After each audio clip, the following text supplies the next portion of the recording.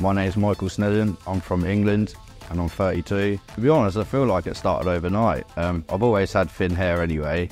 I've been talking about doing this procedure for years now, and it's finally got to the point now I couldn't comb over anymore. Yeah, I finally took the jump and came in and got it done. Oh yeah, majorly. I lived in a hat 24/7. At work I wear a hat. When I go out with my partner I wear a hat. So yeah, it did affect me massively, yeah. He just wouldn't go anywhere without a hat. Like even for his best friend's wedding a couple of months ago, he was looking to try and buy a hat. He just always wanted to wear a hat. You would just never see him without a hat anywhere.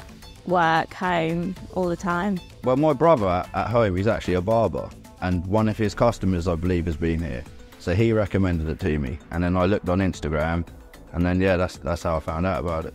Not his personally, but obviously on the Instagram I see obviously all the results on there, and I thought, well, they look really good. It's professional.